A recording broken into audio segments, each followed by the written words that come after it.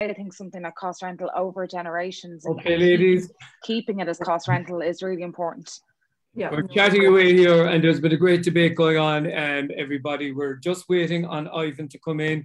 He's having a couple of technical difficulties, so I'm hoping that he's going to get in the next minute or two. The message, the link has gone to him again. For those who've joined us this evening, you're all very welcome. This is a public meeting on behalf of the Carlow Kilkenny Labour Party, and I suppose it's really an attempt to focus on what is the most important issue of our time as far as we're concerned as a party. And a number of our councillors are tuned in watching tonight. And just one second, I think we have Ivan about to join us. So we have Tomas Brannock, I know is on the line and watching in. And I suppose just to let people know, this is the second meeting we've had in a week on this subject. And I'm not referring to the very successful Labour Party conference at the weekend. I'm referring to, I suppose, an unusual and a heartwarming contribution we got. We've actually had Michelle and Rebecca aren't aware of this, but we've taken an approach in the last couple of months that we have started engaging directly with the County Council through Tomas in particular as our councillor and Dennis on Kilkenny County Council.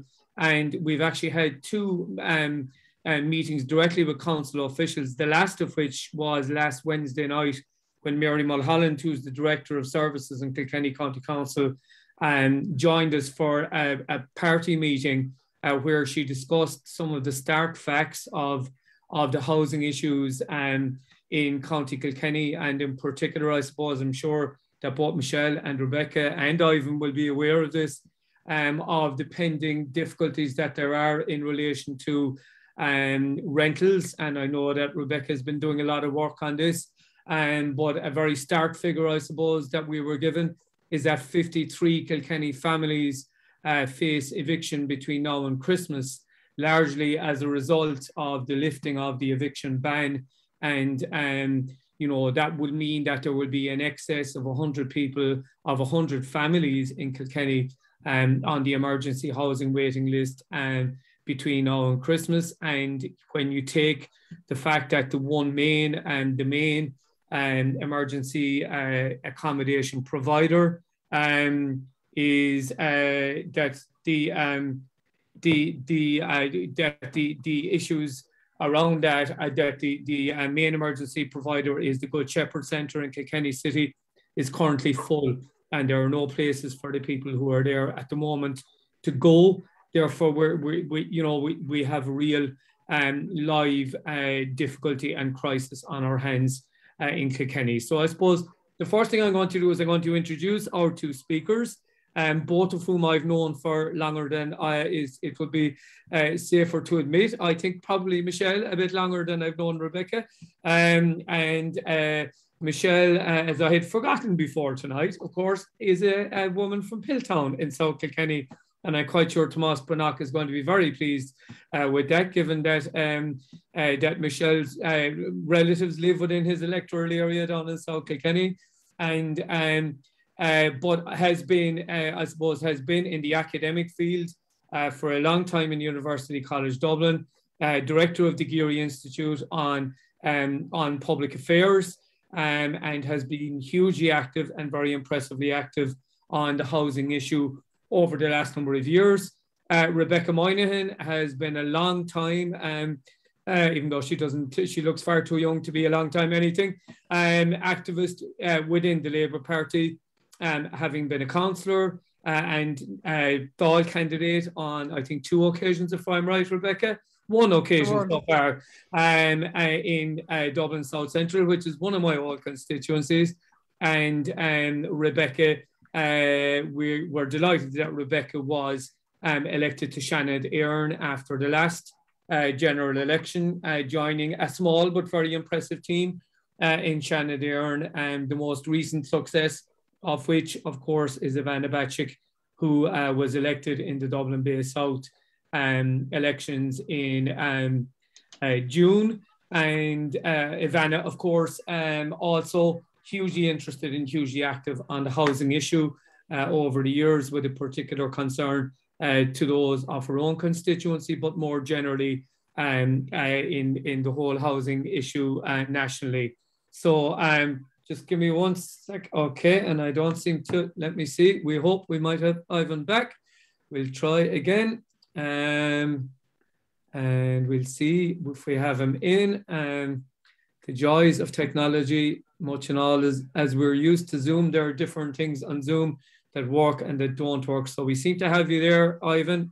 It's coming up as Colette's name, but we'll accept that. And if you want to unmute yourself and stick on camera, we'll see how we're getting on. Are you there, Ivan? I'm here. Can you hear me? We can hear you. We can't see you yet in all your glory, Ivan. Okay. But I will do the introductions for Ivan at this point. Okay, there we go. There you go. We're all in action. Ivan Shannon is from a long-established, I suppose, building and development family would be the best way to put it, Ivan.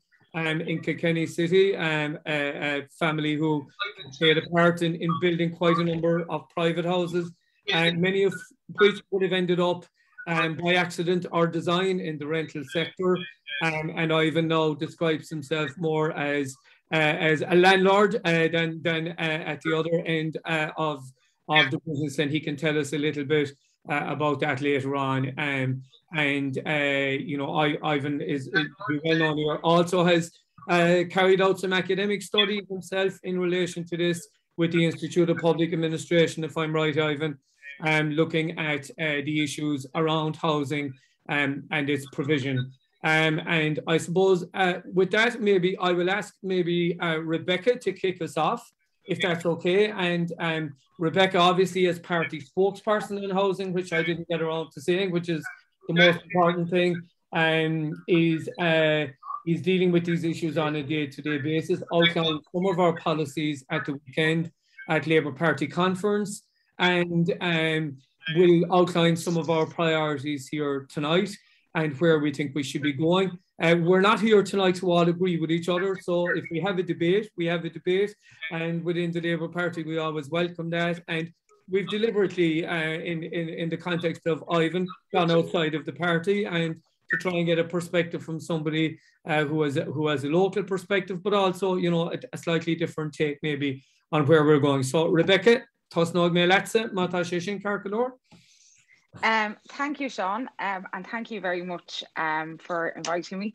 It's great to be on such a well-known panel, and particularly with somebody like Michelle, who is the absolute leader in her field in terms of the area of housing. I wasn't expecting to kick off, and so I'm not sure how this debate is going to be framed, but I'll maybe go through a couple of the core issues that I see. And I suppose to start off, the first is construction and construction capacity. We are almost back to kind of pre-pandemic levels in terms of housing construction. They're talking about 9,000 houses in the first 6 months and 20,000 this year. The government in Housing for All are very much relying on a figure of 33,000 that came from the ESRI in terms of what we needed for housing construction over the next 10 years. I am of the opinion, and I think a couple of academics are also of the opinion, that that's maybe too low, and it's coming in around, if we stay still, as opposed to if we have inward migration coming in, and that actually population increases and we hit almost 5 million this year, are going to mean that we need to significantly scale up even beyond the 33,000. My big issue in terms of the breakdown of the 33,000 is, I suppose, the lack of ambition from both the state and local authorities in terms of what they're going to build. So they're looking at about 10,000 units, relying on 2,000 of them as leasing units. Included in that is then an element of affordable purchase. There's affordable purchase on top of that. But like during the COVID years, we hit about 10% of our social housing output. Now, understandable, that was COVID. That I think it caught up towards the end of the year, and we'll see what is going to happen with this year. But I think there's a real reluctance and I think Michelle's probably going to touch on it a little bit more. And I know from a local authority perspective, from local authorities getting involved in building it and managing and maintaining social housing. So they've given quite ambitious targets to they've given targets to local authorities for them to hit. I think Dublin City Council is about 8,000 units, but you're looking at Dublin City Council trying to sell off the Oscar Traynor Road site again, and then buy it back. So I suppose there's questions that if the City Council don't consider themselves, or local authorities don't consider themselves to have the capacity to deliver the housing targets that are being set for them, and if they also then don't consider themselves to have the finance available to not just build the bricks and mortar, but often the infrastructure that local communities then want built around it, if you're building social housing and social housing projects. What is good news though, I think, is the element of cost rental that's come in the affordable housing bill. I have a couple of concerns with it. Firstly, they're looking at about 18,000 units up to 2030. I think that's very low for the number of people that are going to be applying for cost rental. And another part of it that I have difficulties with it that's built in the bill is that you're going to have an element of profit will be allowed, and that's going to be set then afterwards. But also after 40 years, you can apply to not be a cost rental provider. So I'm a little bit worried that we'll get ourselves into the same situation that we have done with local council houses, and in areas like mine and Crumlin, you're seeing ex-council houses being sold for €500,000. And I do think it's important that if something is being built as cost rental, that it stays as cost rental, particularly if it has a large state subsidy through the Site Services Fund. And then I suppose one of the areas that I think that we're also a laggard in, and up until now I haven't really seen much discussion around, are things like renters' rights and security or tenure for renters. And we published a bill with Ivana Bacic, and she asked very much in the Dublin South by-election to get a mandate for that renters' rights bill. So we address things like issues like security of tenure. So for example, at the moment, if I'm selling, if I own this house and I'm moving out and I'm selling it to another landlord, I have a tenant, I'm selling it to another landlord, I can evict the tenant that is in there. We're removing that clause to be able to evict. You wouldn't have vacant possession. We're also restricting the number of people that you can evict on the basis of. So at the moment, it's a wide network of family members. We're limiting it just to spouse or children. And then we're addressing the issue of no-fault evictions, so to try and create indefinite tenancies of indefinite duration. Sorry, I'm getting caught here. And then also looking at really small areas like standards of accommodation, and things like if you are in rental accommodation, you often want to make your house your home. And at the moment, in Ireland particularly, we always come with furnished properties. In Europe, it's much more common to get unfurnished properties. And if people are living in long-term rental accommodation, that they have the ability to actually create the home themselves out of the rental house and their own rental property, and also providing for things like model tenancy agreements where you have the right to have pets, and then that can be adjudicated on with the RTB. So they're the kind of main issues as I see them. I'm interested to hear what the other panelists say. I know Ivan's probably going to come at a very different perspective on the whole area of renters' rights. But yeah, I'll leave it at that. Thanks, Sean. Okay, thanks, Rebecca. And if I could just remind people, if they want to pop any questions into the comment box on Facebook, and I'm keeping an eye on that here. It's a little bit, as people who've done these meetings know, it's a little bit disconcerting because Facebook runs 20 seconds behind Zoom. So there's great fun for those people who don't know what we're doing. We're having our meeting here on Zoom, and then it's being broadcast live on Facebook. So that's where we're at with that. So look, I might ask Michelle now to come in and give us her overview on the situation. I was told at the beginning there was a little bit of a bother with the sound. I hope it's rectified, and that the echo has gone out of it, and that we're a little bit better. So Michelle, Ligamid Dort, crack all the right.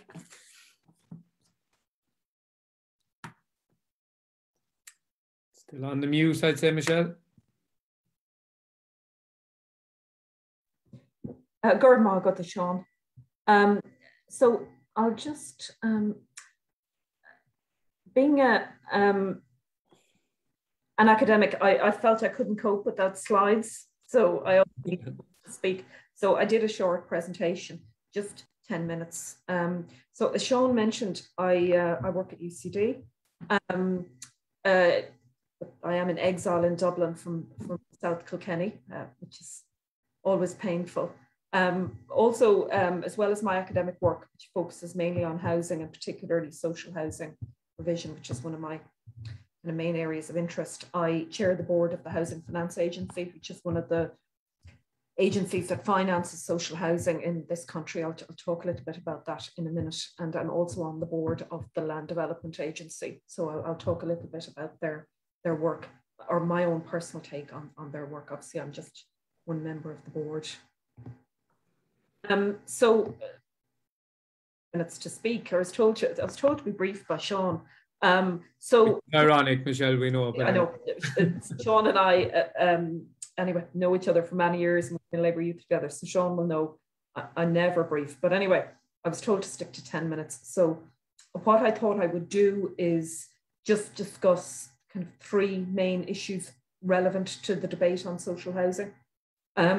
Firstly, the level of investment required, how effectively we use the spending, the investment, and then the third issue, which Rebecca alluded to, the capacity to deliver on this investment, so to actually spend investment in practice.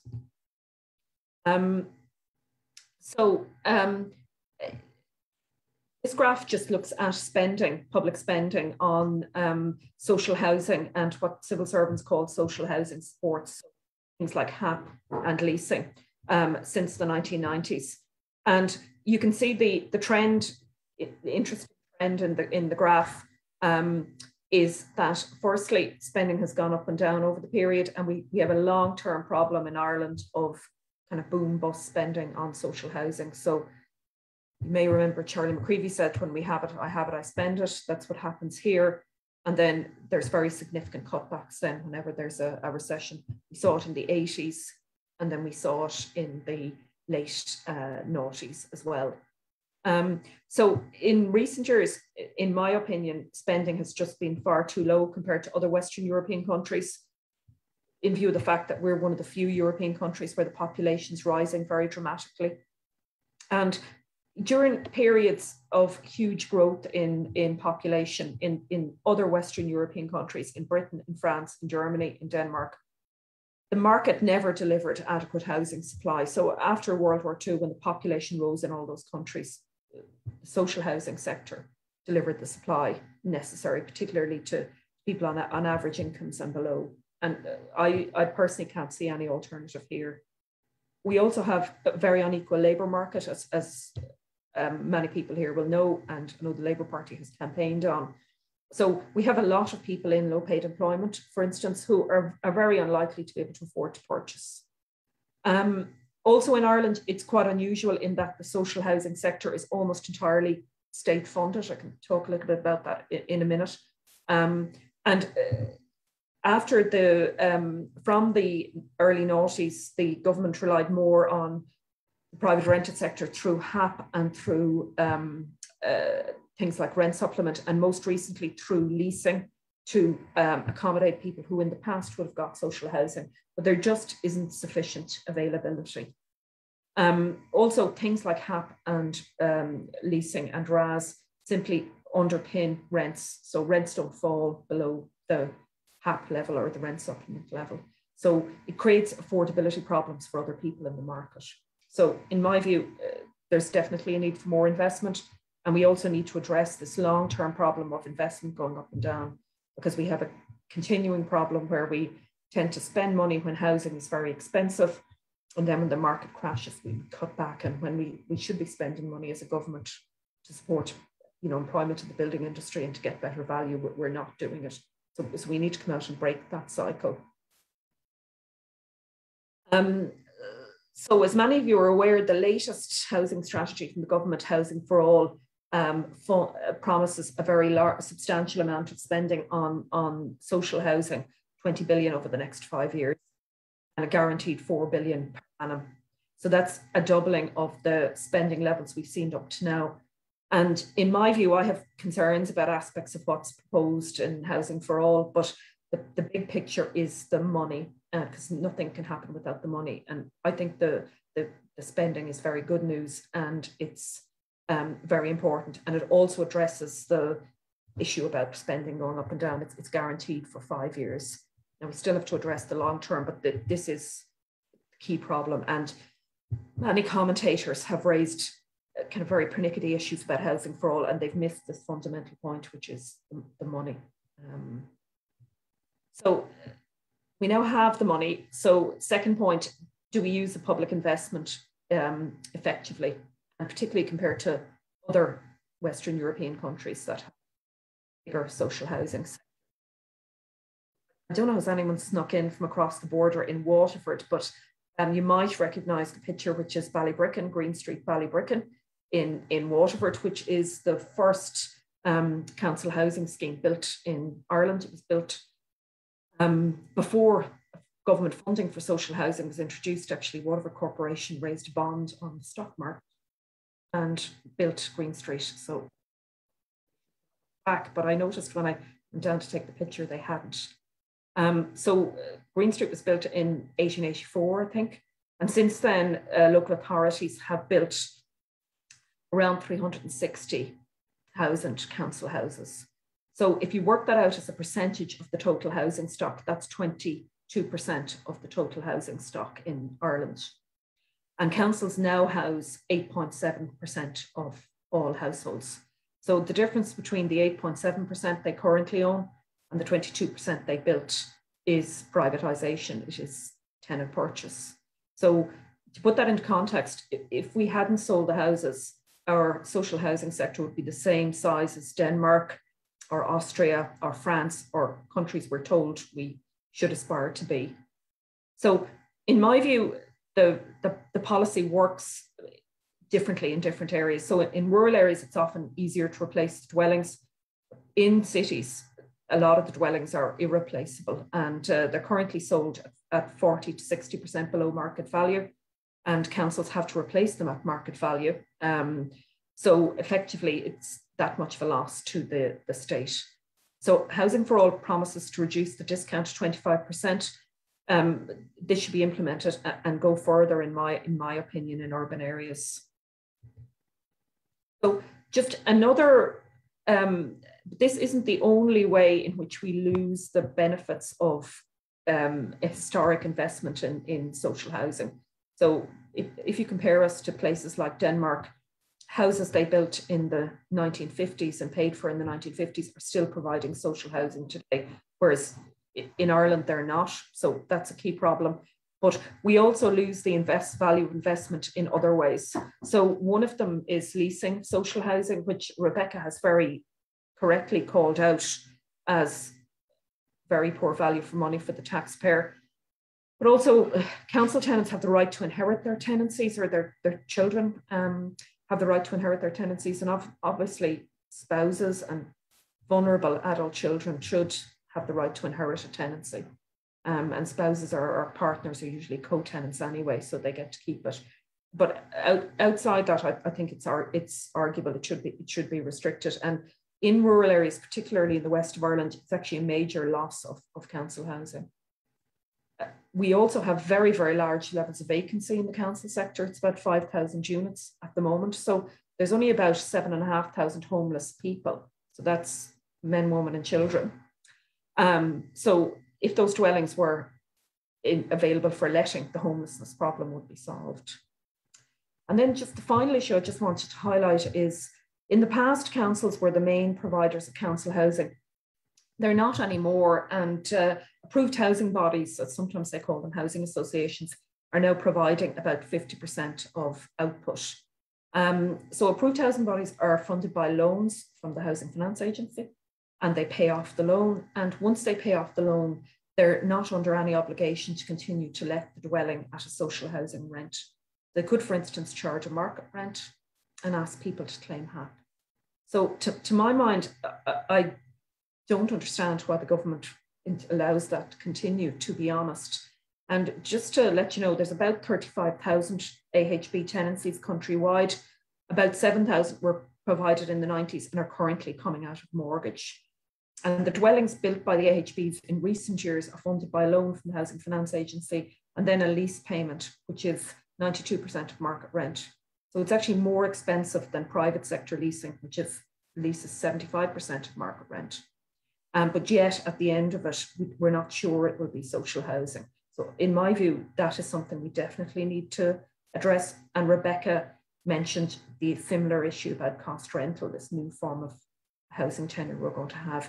If we're increasing spending, we need to ensure that the value of the spending, the value of the investment, the money raised from taxpayers remains in the system to benefit future generations and the public good.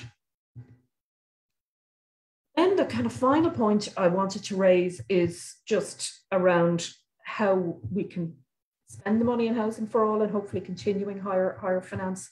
And one of the points I wanted to raise is, which isn't really raised in the public debate, is that there are really significant constraints in the social housing, mean that delivering the number of dwellings we need is challenging. And Sean mentioned the need to build dwellings from scratch.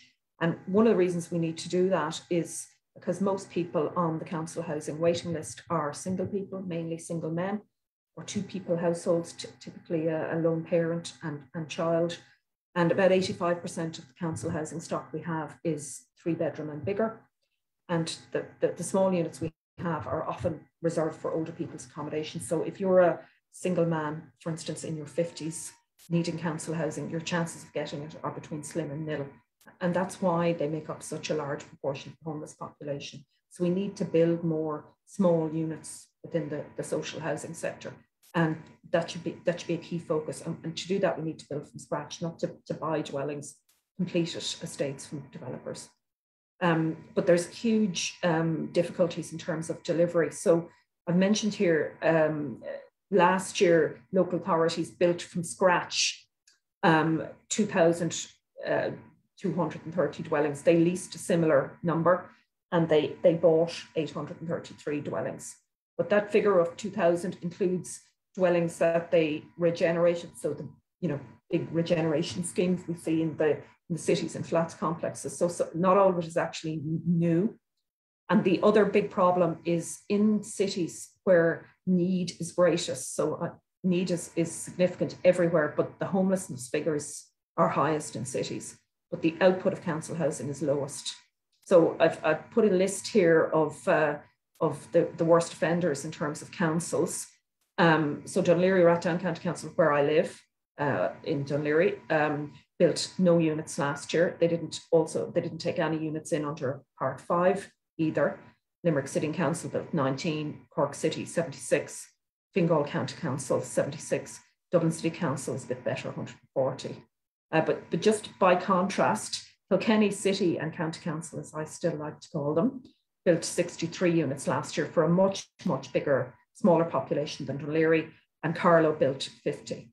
So the Dublin local authorities in particular are simply not delivering. And there are challenges with getting Department of Housing approval, but I also feel councillors and members of local authorities should call out management on their activity, because if we're going to solve the crisis, we really need everyone to be building.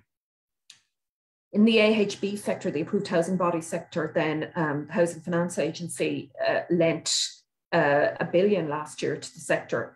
Because of COVID, only about half of that was drawn down in loans, but the loans will be drawn down as this year progresses and the dwellings are built. 90% of that money was lent to 4 organisations: Clúid, Respond Housing, which are based in Waterford, a southeastern organisation, Tua Housing and Cooperative Housing Ireland. And actually about 85% of it was lent to the first 3 of those. So we're really dependent on a very small number of organisations to achieve the supply we need, and that's a problem. I think we need to address the factors constraining supply of all types of housing, not just social housing. And I mentioned to Rebecca and colleagues in the Labour Party, in some ways the biggest challenge we face is to private builders to build first-time buyer housing at affordable. Anyone who can work out how to resolve that, I think, deserves a prize, maybe even a Nobel Prize, because in the private development sector, there's big problems in access to finance, particularly bank lending. And this is one reason why investment firms are so powerful. They provide about 72% of the finance for private developments at the moment. But there's also problems in relation to labour supply, demand for other things like commercial construction. And there's things like insurance problems, regulation problems, creation problems for small firms. And I'm concerned that in Dublin, Cork, Galway, we're reaching a situation where there's kind of a monopoly developing. There's very few firms that are in a position to bid for big contracts. In the local authority sector, there are issues with Department of Housing approval, which can be slow, staff capacity and expertise, access to land. Some local authorities have a lot of land, some don't. Access to funding for land servicing and the planning system. But in my view, those issues need to be addressed, but they still don't explain the low supply in the Dublin local authorities. And then in the approved housing body sector, there's issues with the small number of organisations very active. So as I mentioned, it's quite precarious, in my view, in terms of the number of organisations we have, the capacity to build social housing.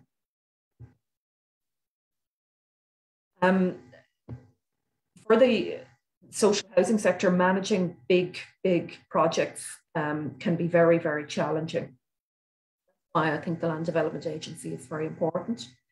It should play a role in putting together land banks and assembling sites. It's focusing in particular on the larger cities, and it should make more land available to local authorities and AHBs to enable them build from scratch these smaller units and cost rental units. And it has, I think, an important role to play in developing large sites where there's capacity problems within the other social housing providers would stop them developing. So in my view, it should be a partner to the other suppliers, not a competitor, because actually the scale of the need is such that we need everybody to be supplying. Then just some additional kind of issues I wanted to flag. I mean, I think there's very significant labour shortages within the construction sector. And to my mind, that makes some of the targets in Housing for All about refurbishment of housing very challenging to meet, as well as new delivery. I mentioned we really need more small units if we're ever going to solve the crisis. And nearly all the output is family-sized houses, 3-bedroom and up. And I sometimes get annoyed when I hear people complaining about new apartment blocks and they're not family housing. I have 3 kids and a husband myself, but I don't think you have to be a household like me to be a family, you know. So I just don't like that term, but it is really important we build more small units. And I personally think factory construction, semi-prefabrication, those kinds of things are going to be vital to try achieve more output and also to cut costs. So in Ireland, we use all that building hotels, we use all that building offices. For some reason, we don't use it very much in residential construction. So I think we need to look at that as well. So thank you, everybody. And I'll now stop sharing.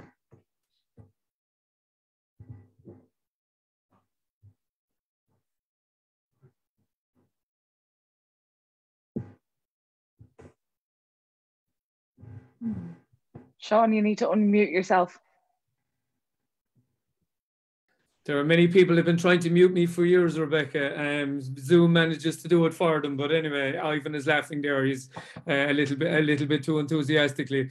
But no, look, that was very valuable, and I think we're already seeing that we're having some interesting points here where we're going to have an active discussion. There are a number of interesting comments that have come in on Facebook, and just one by text here from Mara Shortall, who everybody knows, who's tuned into this meeting, and it makes an interesting one. Rebecca, maybe just to throw a quick ball in. He says, I hate the term social housing. It should be community housing. What does Rebecca think? And that's specifically for you, Rebecca. So I'll let you answer that one, and then we'll bring Ivan in. I've no problem with what it's called, as long as people who are earning below a certain amount and can't house themselves get housed, and get housed in adequate housing within a good time frame. You know, like what it's called doesn't really matter. I suppose there's another debate around public housing, and that's, I think, because the cost of housing and the limits are very low, actually, because that's something that I think need to be addressed. The limits are really low. And I was just talking to a colleague of ours down in Wexford, Councillor George Lawler, and he was saying that working families payment is now taken into account in some local authorities, but not all local authorities, as to whether or not you hit the limit. And there's no, and we've been promised for a long time, John O'Sullivan put the legislation in place, there's no differential rent scheme, a uniform differential rent scheme across the country, and they have very different income disregards that are in it. So when you look at the different local authorities, they have a very different viewpoint of it, and things like some include things like family income supplement and some don't. But actually the limits for social housing are incredibly low when you look at them, and they haven't been revised, I think, since 2016 was the last time that they were revised and looked at. And I think that is something that needs to be addressed. And that's why I think you have a clamour for things like cost rental and what's considered to be public housing, because it's very difficult to even meet the criteria for being on social housing. And we have a thing in Dublin where the local authorities were left with a number of Part 5 affordable housing properties at the time of the crash. And if you remember the crash, we did have supply because so many people moved away. And so they offered it on a rent to buy basis. So you were renting it and then you were able to buy it.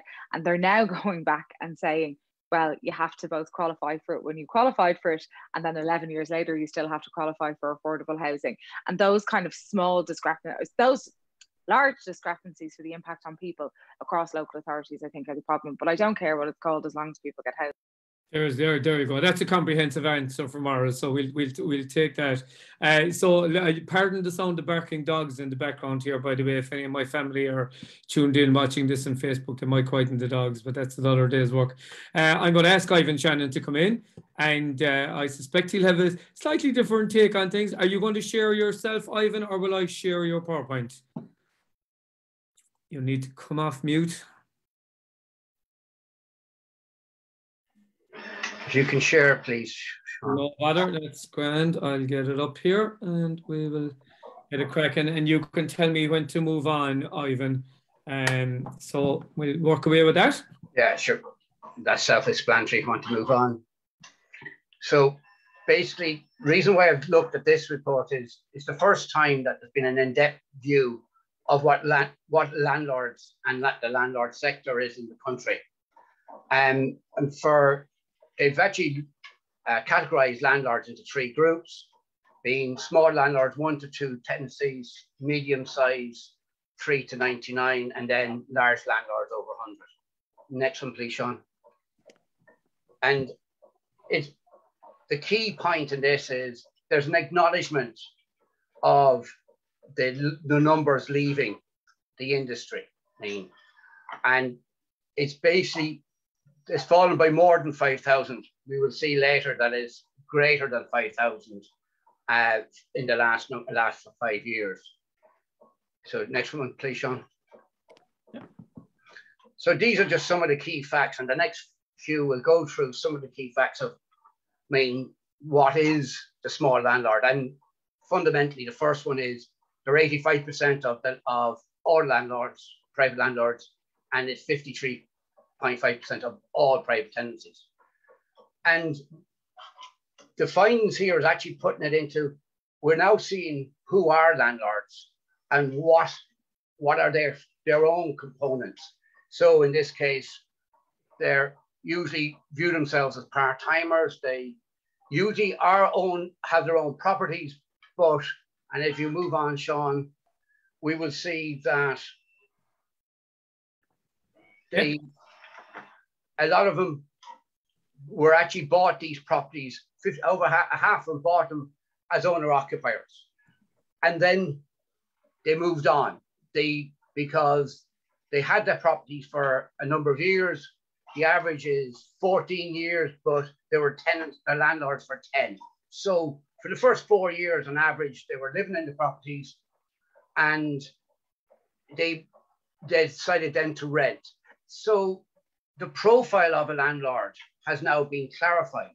They aren't, the country isn't full of big multinationals, the REITs and so forth. They are normal people just moving, doing what they are doing and trying to survive. Next one, please, Sean. The next one. Sorry, okay. Yeah. And it's just that what we're going through here is the age profile of them. So they are, there's an age and a buy to let, who buys them, and then how there is a difference between the small Dublin landlord and the small landlord from outside of Dublin, and what kind of properties they own. And so you're probably in the country, you're going to be renting a house off a small landlord, and he's going to have either one or two properties. Next one, please, Sean. And so we have there that the smaller landlord has 81% of them have one property. It is not a big business. It's a small business, but it's still a business. But the important one here is that 9% of all small landlords are looking to sell in the next 12 months. And another further 9% are unsure what's going to happen. Next one, please, Sean. And these are the reasons why landlords are leaving. Now, if you take the first one, is that I believe is a combination of where you could be one or two of the other six, and landlords are leaving. And people might find some of this shocking, because people think it's not all of it's profitable. Well, 30% of them think they're leaving because it's not profitable or their taxation is too high. And so it isn't all, everybody might look at it and say landlords are making loads of money, but I think there's 9% of them are saying that they want out. And if we just kind of put it in context, next one, Sean, please. We have, this chart shows the decline on landlords going from fourth quarter 2016 down to fourth quarter 2020. And there's as a percentage, it's dropped down to 94.5% overall. It's dropped. The next one, Sean, please. This is from the RTB, again, showing the steady decline of private rented tenancies. Next one, please, Sean. And here we are, and what it means. That if 9% leave, we're looking at just under 15,000 landlords and approximately 17,750 tenancies lost. Now that's lost to the system.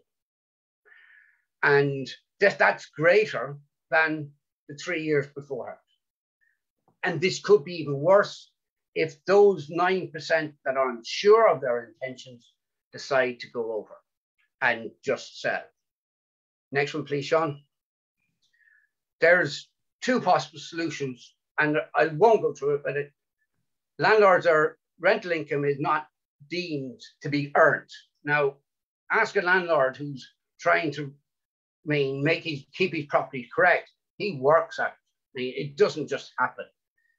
So, at the moment, we're not taxed.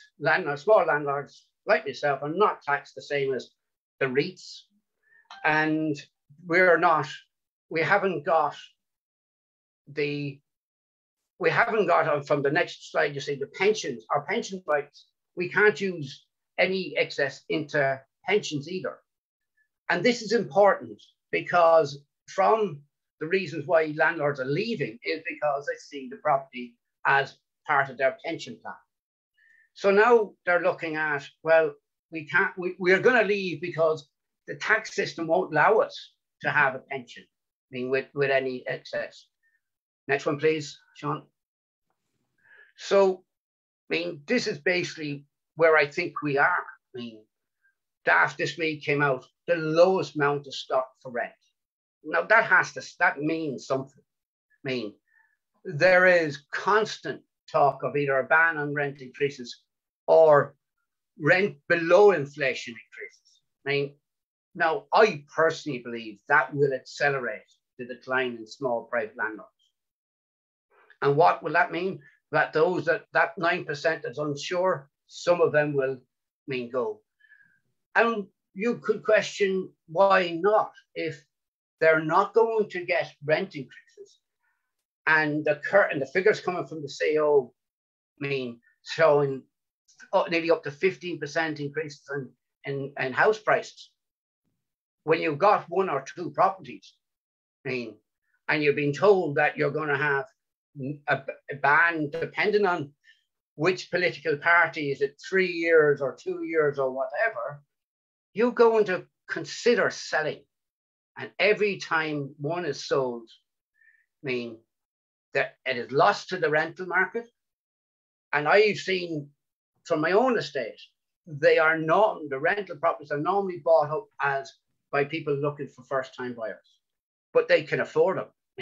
It's the people who can afford. So it's the higher element of the rental of earners. High earners are actually able. So the question is, do we need maybe a neutral report, and what happens if the small landlord actually vacates? If he walks out en masse and they vacate, the numbers we're looking at here are greater than the ambitious numbers that the government are hoping to build. So, where is the housing market going if the small landlord walks away? Next one, please, Sean. So I leave, because Roland Lyons knows a lot more about this than I do, but this is actually from the current draft report. And we can see here, that in his view, prices are rising because of lack of rent accommodation. And until we fix supply, we're going to have the same problem. But if landlords leave, the problem is going to get worse. So this view of banning rent increases and not facilitating the landlord either through taxation, another form of taxation, or treat them as like any other income, and allowing them to have pensions, and allowing them to work in a level playing field with the REITs, you are going to find more and more small landlords with 1 and 2 properties saying, thank you very much, it was good while it lasted, but I'm gone. And that's where I think it's actually moving towards. And that's why there's 9% looking to are likely or very likely to sell within the next 12 months. So looking at the figures of what the local authorities built and the potential loss to the marketplace, I think it could destabilize the overall housing market even further if the small landlord is not acknowledged and looked at new solutions to how we can deal with their issues, because they will just walk away. Because it's 9% this year, it could be ending up in the next 12 months, 24 months, it could be 18% of the total private market landlord would be gone. That's what I see where it's going. You can look out in the morning, Sean, just across from Roberts Hill, and there's a housing estate, and they're starting at, the advertisement is 285,000. I mean, is a starting price, and they are 2 to 3 bedroom units.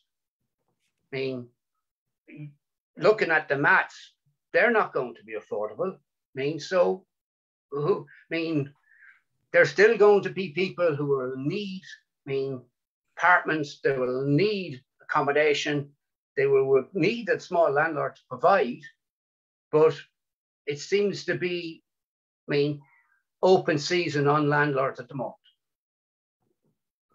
That's my bit, Sean. Okay, doke, and I'm going to try and get the screening finished. Have I managed to take it down there by mistake?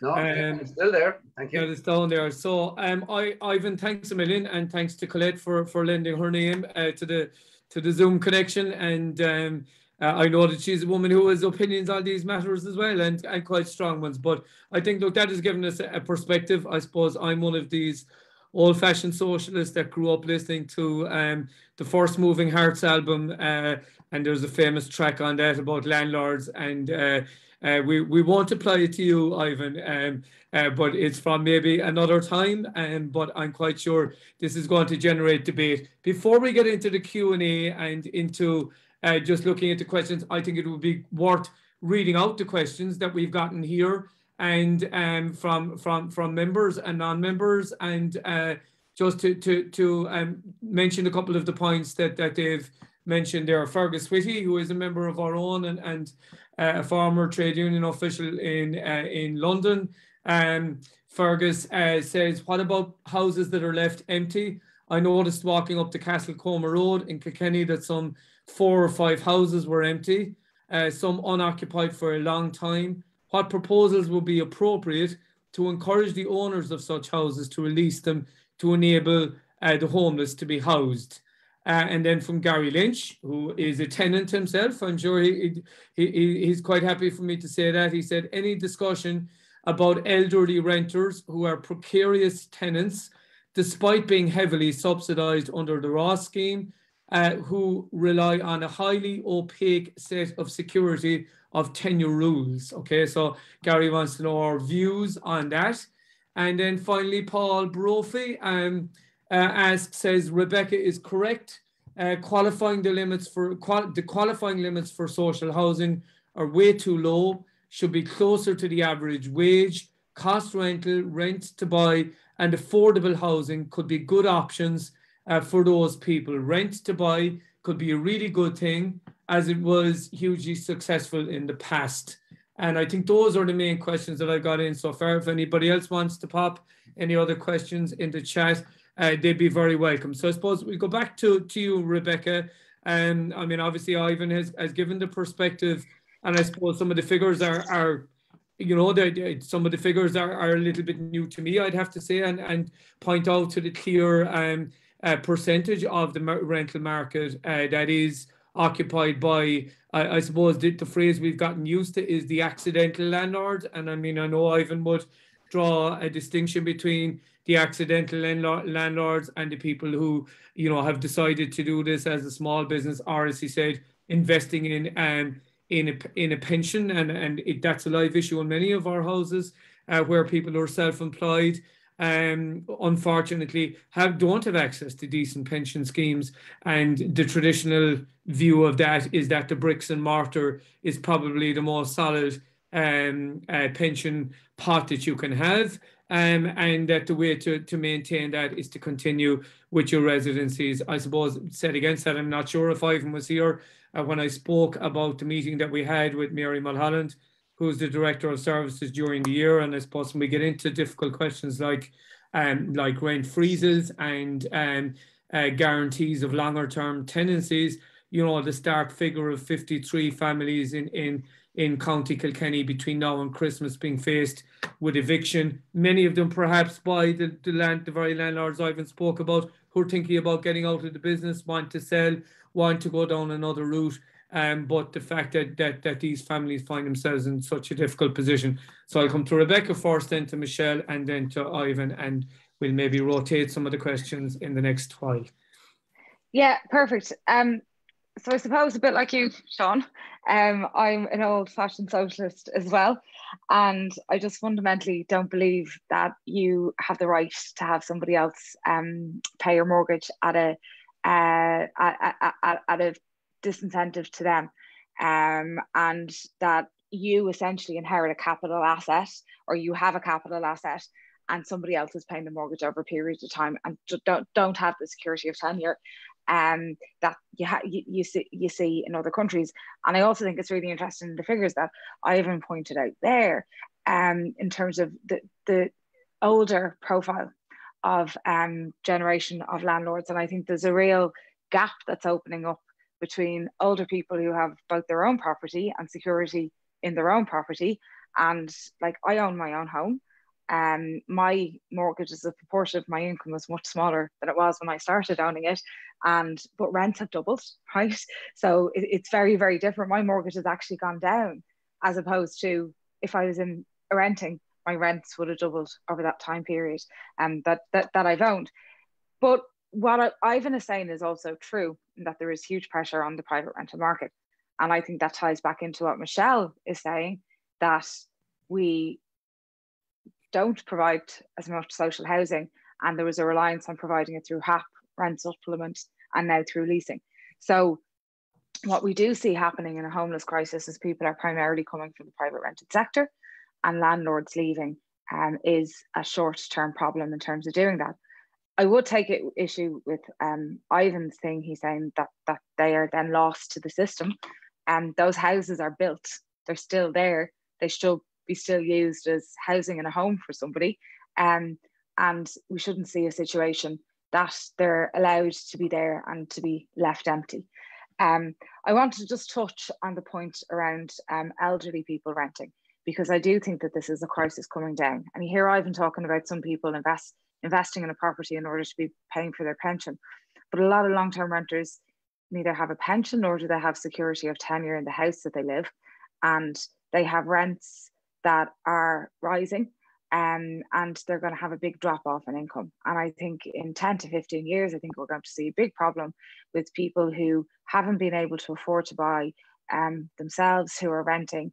They will either be then reliant on HAP in the state again, but there's going to be a huge problem of older people who have insecure tenancies that are there. And again, I think that goes back to my point that I fundamentally think that tenants' rights should always be greater than the rights of landlords. And that's a political positioning that I have, and that's where my sympathies lie. Okay, before I bring Michelle in, I'm going to go to somebody that I think both Rebecca and Michelle, and probably Ivan, and in fact, know a fellow called Sean Butler. And Sean says, surely we need a mixed housing model. There's a need for housing, both social and private, but there's also a need for a rental market. And I suppose this is the topical issue. Students and young people increasingly do not want to buy. And I'd have to say, in the place I work, I'm beginning to hear this from younger teachers. And I think many of us are beginning to hear it from you know, that maybe we're slipping into the European model of not being obsessed with having our own 2 up, 2 down with a back garden and a front garden, and people actually settling into a life of the Dutch model or the Danish model or the Austrian model, the Vienna model as it's called, where they're quite happy to enter into long-term rental situations with security of tenure and with the kinds of guarantees maybe that are in other housing markets that maybe don't exist to the same extent here. Could I bring you in on that, Michelle, if you don't mind, and just get your thoughts on that? Well, I mean, the structure of the population in Ireland has changed since the 1980s really dramatically. And I think in some ways, the problems we're grappling with in housing reflect that, but these issues are never really brought into the debate. So that, you know, when Sean and I were in Labour Youth together, the population of the country was 3.5 million. The population is now hitting 5 million. So proportionately, that's an enormous increase. We've also urbanised much more rapidly, and we have a much, much bigger population of migrants. And whereas, you know, 20, 30 years ago, the population was almost entirely white Irish, as the census said. So the housing system needs to reflect that, you know, we have a more diverse population. We have people who might want to rent in cities for a while, for longer than we have in the past. I mean, saying that, I personally think there are enormous benefits to home ownership, and it's one of the reasons I'm a supporter of the housing for all subsidies for home ownership. And one of the challenges we face in this country is we have a very weak pension system outside those of us who are lucky enough to be in the public sector. So for many people, really, making their living costs stack up when they're older necessitates having their mortgage paid off. And you know, someone mentioned earlier, I can't remember how we're going to grapple with this. Someone asked this question, and that is a big challenge, because if people can't pay mortgages from their pension or can't pay rents from their pension, the state will end up paying it. So that's one issue. I think we need to come up with a solution to, and I think that's one reason why things like local government mortgages, etc., should be provided to enable people by. Just on the landlord's issue, I think we need to remember that nobody's obliged to be a landlord. So landlords don't have to let out housing. And if disincentives are put in place that are so acute, they won't continue to do so. So, you know, they don't have to provide the service. And I think the point Ivan was making is some of them will make a decision not to. And that is a problem. It's not just a short-term problem, because one of the issues that's relevant to Carlow Kilkenny Labour group is it's also a geographical problem, because, you know, we see in Dublin and Cork, you know, REITs and these famous investment funds nobody seems to like building a lot of housing, and it's quite controversial, but it still is new housing, still is expensive, but presumably somebody can pay the rent. But the Central Statistics Office published figures on this, and the level of supply from that side outside Dublin and Cork is zero. So they're not building in Waterford, they're not building in Kilkenny, etc.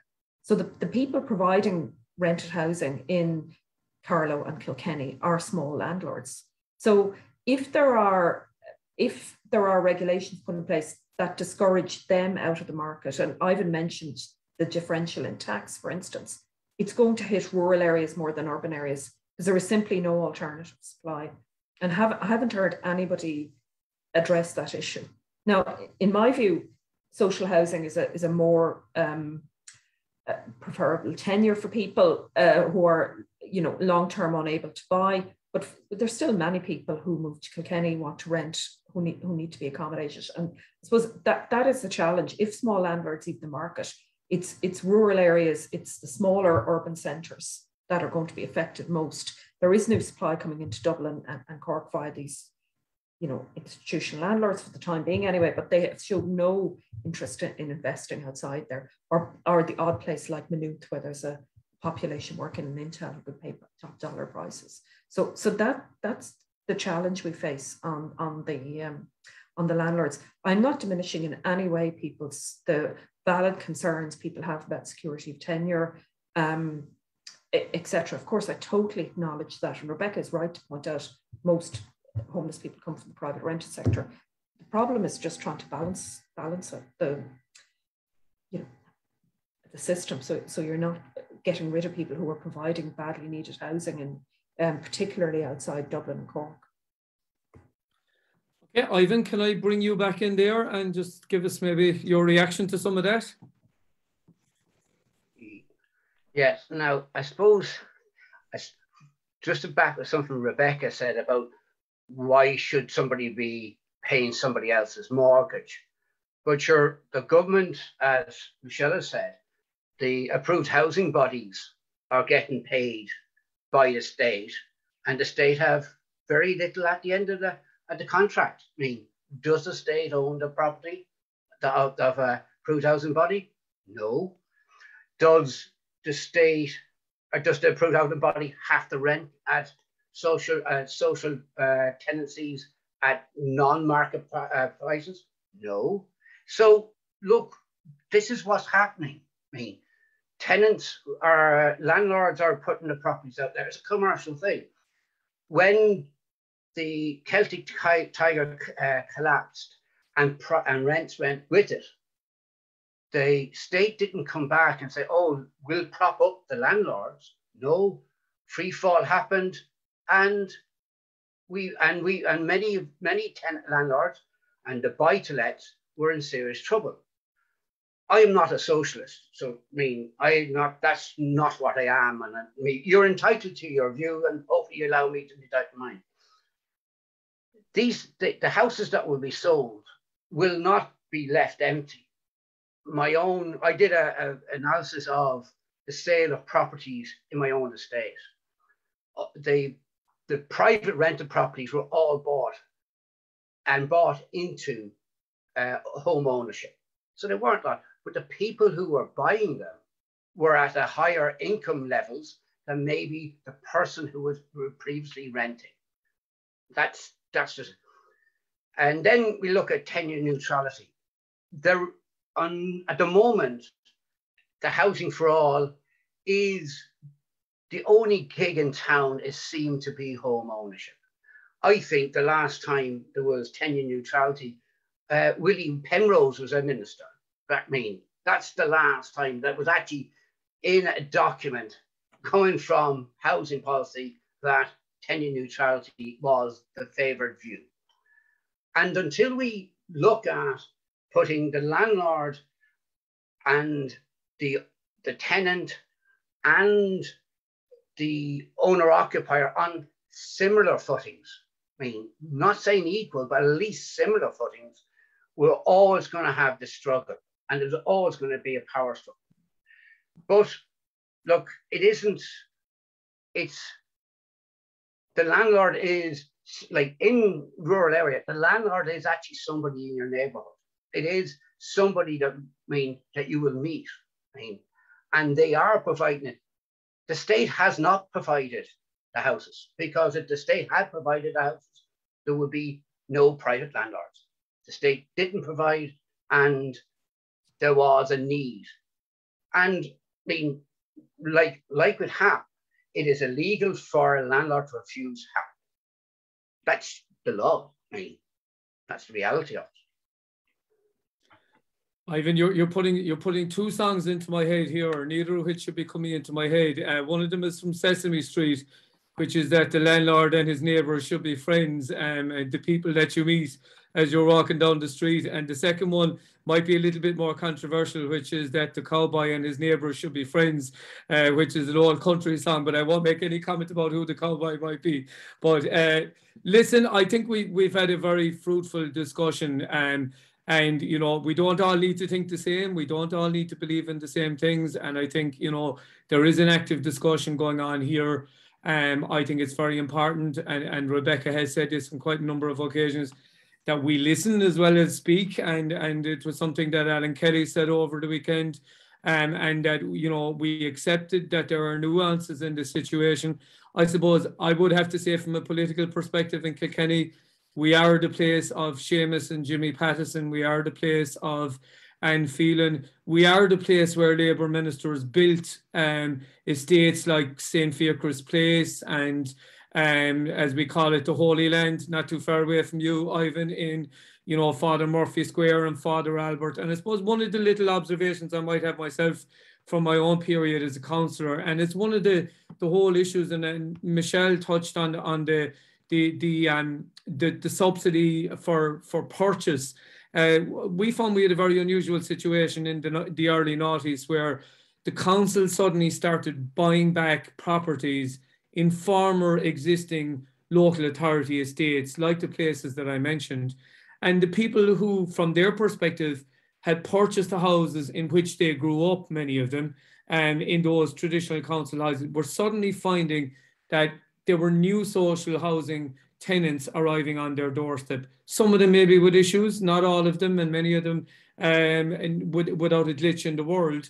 But there was a bit of a resentment there, that something that in a way had become almost like a middle class estate, purchased by people who had the wherewithal to do it and at good rates from the county council, suddenly found that they had social housing tenants beside them again. And I think as a party, we'd be in favour of a mixture in all of those areas. And I suppose the other question that's there is in some of the areas which were bounding on the traditional local authority areas. And I mentioned the Butts here, where there was quite a controversy about a packet of local land right beside a considerable existing housing estate, which was local authority housing, that people were very uncomfortable about more social housing being put in that area.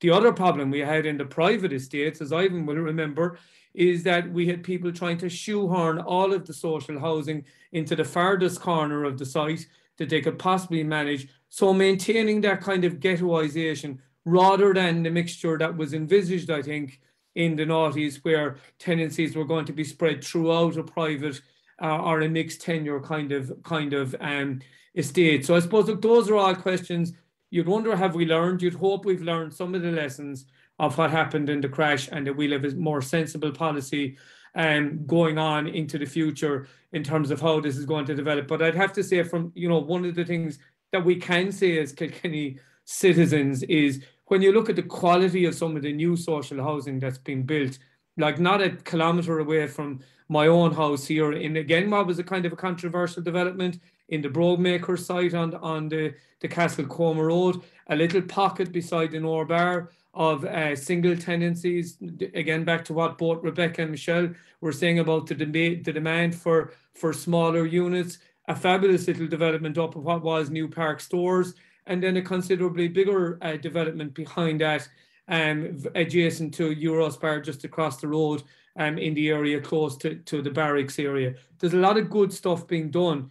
The problem is the speed and the approach with which it's being done, and how we're going to be able to deal with those issues of homelessness that are there. So would it be fair to give everybody 2 minutes to wrap up as to where we are? And I'll start in reverse. Maybe I'll start with Ivan and walk back. And I'd like to thank everybody for tuning in. You stayed with us for a while.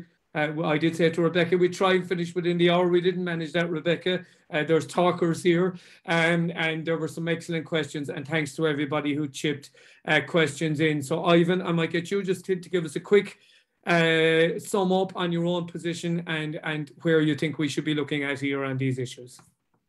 Okay, thanks, Sean. I suppose I'll put a different hat on, an old hat that I had when I was a developer.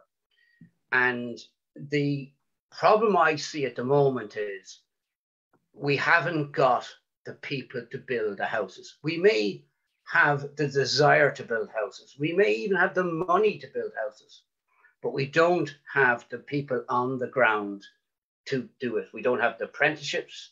They're not coming through. And we really need to look at the supply of labor, which feeds into the supply of houses. Once if we can resolve that issue, I think a lot of other issues will start to become more clearer. But I am reminded of one thing, of a lecture by Michelle, and something she said, and it was about the bucket and the hole in the bucket.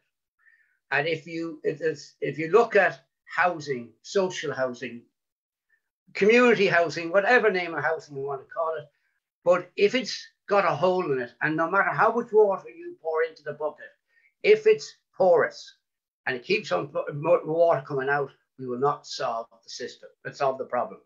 So we need to look at, if we are going to build social housing, it has to be retained, and the ownership is important. And that leads into, where is the approved housing bodies? Because it's very, like, social leasing has got a very bad rap. I mean, some people don't like private landlords, but really, are the approved housing bodies an awful lot better? Should we not look at even how are they constituted?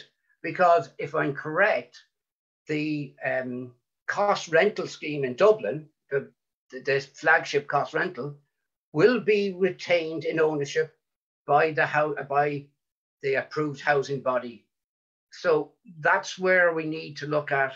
We need to look at supply, but at the very, very basics of who is going to build. Where are the young men and women who are going to build these houses?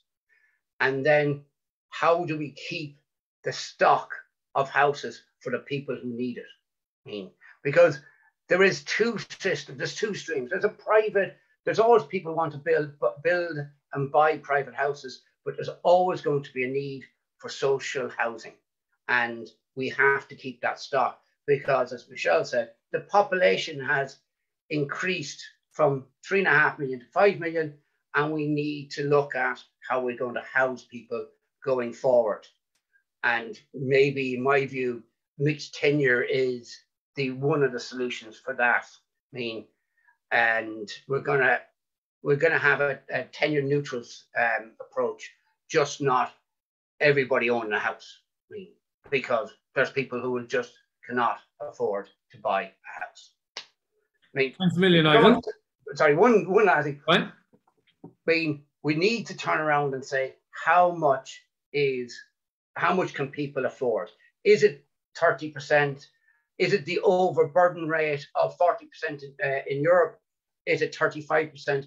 So we know how much people of their income should be paying on rent or mortgage, or is it 25%? But that debate needs to be had as well. So what is affordable? Because it isn't clear what is affordable. Thank you, Sean. Thanks, Ivan. And we'll crack on, Michelle, just to give us your wrap up on things. Well, kind of at the risk of stating the obvious, it's complicated. And, you know, there are no, in my view, no quick fix solutions. And any commentator, and here's some of this sometimes from fellow academics or political party that says there are quick fix and silver bullet solutions just simply isn't telling the truth. So I suppose that's one point I'd like to get across.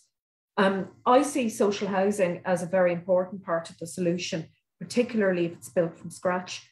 And I feel that the local authority sector, particularly in the urban areas, but everywhere, has to step up to the mark and start to deliver. And I would encourage councillors who are participating in this call this evening to question the chief executive of your local authority about what they're doing and try push them to do more. So just to say that.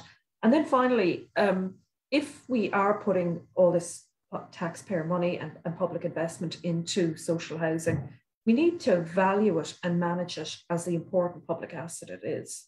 So that involves maintaining it properly, not leaving it run down, and also ensuring that the investment we're making today is there to protect, is there for people in need in the future. And other countries do that, so that there's nothing to stop us doing the same thing if there's political will, because we have to just break this cycle of selling off the social housing and then the next generation having to come in and provide it again. You know, spending a lot of money at the top of the housing market with very poor value and then not having money to intervene when the market crashes, and building industry could do with investment to protect jobs. So I suppose they're my kind of takeaway messages. Míle maith, Michelle, and I'll hand back to the party spokesperson. Not necessarily to give us the party line, but I think a lot of that was outlined at the weekend. And by the way, could I suggest to people that they would go to labour.ie and that they would look at our housing policy documents and interact. And if people have different thoughts on the way things should go, to let Rebecca know those. I know from old that she's very open to new ideas and that she's very open to engaging with people. So Rebecca, maybe if you might just give us the wrap up from your perspective and from the party. Yeah, thanks. And the affordable housing policy document, just to pay tribute to John O'Sullivan for pulling it together, and the great work that John has done over a very long time period. We have huge challenges, right? We don't have just huge challenges in terms of supply. We have huge challenges in terms of capacity, the number of people who are qualified. We have huge challenges in terms of construction costs as well. And I think they all make it a much more kind of complicated and nuanced issue than, you know, this is a simple answer and if we do this. But from my perspective, active state involvement is key to that. And that's active and consistent state involvement, because, you know, you're struck if you read about the history of housing from, you know, the 1800s onwards. We go through housing crisis, housing crisis, housing crisis, and from, you know, the tenements in inner city Dublin to the housing crisis in the 1930s to the housing marches in the 1970s. You know, the coastal crisis in the 2000s, where everybody was off buying themselves investment properties, to the current rental crisis that we have now. And the only way to counteract those cycles are by, you know, consistent state investment in it. I agree with Michelle on the right to buy. I know all my party colleagues don't necessarily agree with me. I was one of the few people on Dublin City Council that voted against it when it was brought in as a new scheme. But it just seems mad to me that we continuously sell off what should be considered to be a state asset, and then often have to end up either buying it back, because I know in my area a lot of it's bought back, or renting it at very high rates under HAP.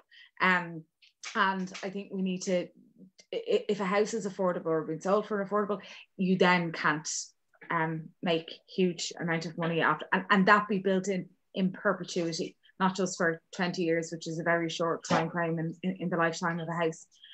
So I suppose just to finish off, Sean, by saying that it is a nuanced discussion, but I do think that consistent state intervention over the long term is what's needed to break out of our cycle of housing crisis from every couple of years or every generation. Listen, that's absolutely brilliant. And I think we've had a lively debate. We've had a lively discussion. Hopefully, we're just starting it. I see from Michelle here. Thanks very much for inviting me. We're delighted to have you. I think I'm going to leave the last word to a fellow who often gets the last word, and that's Gary Lynch. And Gary says on Facebook, he said, very interesting, fair play to Ivan, with whom I don't agree, but he made his points well, as did the Prof and the Senator. So to the Prof and the Senator and the landlord, let's hope we'll all be friends. I'm tempted, after all the comrades that we used over the weekend, to say good night, comrades, but good night, comrades and friends. And I'm just looking here at Tomas said here, and Tomas Bernach, and, you know, I have to take my hat off to Tomas. He's had a long standing involvement on these issues and a very consistent record as a councillor in the tradition of the Pattersons, and I must mention Anne Phelan, who did decent work in this area as well as a TD from 2011 to 2016. But he said, would it be possible to get a copy of both Michelle's and Ivan's presentations? And of course, needless to mention, being a councillor for the South Kilkenny area, he said, make sure to tell Michelle I said hello. So Tomas is always looking to make sure that the electorate in South Kilkenny and all that belong to them are kept on board. So Gurimina Mahagu Vicarda, Visha Anahimul, Venezian on Hanavas. And hopefully, as I said, we'll come back to this again on occasions. As I said earlier on, the Director of Housing, the councils, Tomas will give me the correct title here, the council's response to Customs House for the Housing for All plan, I think has to be submitted by the 11th of December. The Director of Services did say that she'd come back to us and speak to the members again when that response has been put together, and get our views on it, and see where we're going to go with it. And then obviously to our four councillors, Tomas Dennis, Willie Quinn and William Patton. And William gave his apologies tonight. As a true Labour councillor, he's attending a Residents Association meeting online in Tullow, and is looking after the issues that people in these areas are looking for. So look, Gurimina Mahagiv, thanks very much for your time, all three speakers, and we look forward to engaging with you in the future, and hopefully on a very political point, hopefully having more councillors in Carlow Kilkenny and a Dáil deputy in Carlow Kilkenny in the not too distant future, in order that the Labour voice can be heard within this discussion more clearly when it goes on into the future in Carlow Kilkenny. So as I said, Gurimina Mahagiv, thanks to everybody who tuned in. To those who with this meeting will obviously stay on our Facebook page, and I hope that people will share it. I think it's a very valuable discussion, and it shows that we in the Carlow Kilkenny Labour Party are very serious about issues that affect people on a day-to-day basis. And Tomas is correcting me. He says it's the 17th of December is the date by which Carlow County, or Kilkenny County Council, and I'm sure Carlow County Council as well, have to submit their plans to the Minister by that time. So once again, Gurmila Mahagav, Ihava, and enjoy the rest of the night. And we'll talk to everybody hopefully in the very near future. Slán Tamil. And we leave it at that, folks, and we'll end it if that's okay. Talk to you all soon. Thanks very much. Bye. Thanks, Michelle. Thanks, Rebecca. Thanks, Ivan. Bye now. Bye, folks. Bye.